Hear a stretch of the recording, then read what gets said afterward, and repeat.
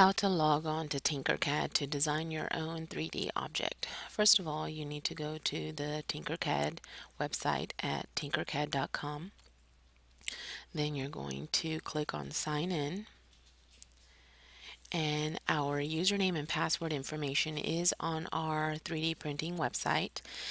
So if you forget what it is, make sure you read that.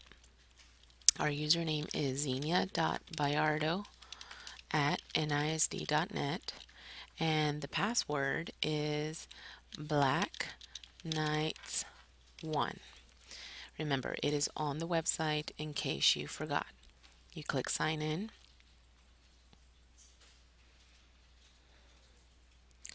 and you'll notice that this is our library website login.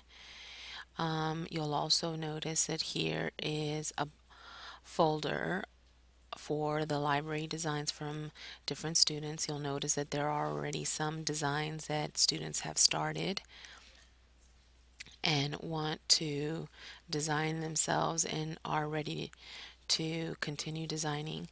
Remember, you can always log in, start designing, log off, it'll save it on here. So to learn how to actually get into design, please watch the next video.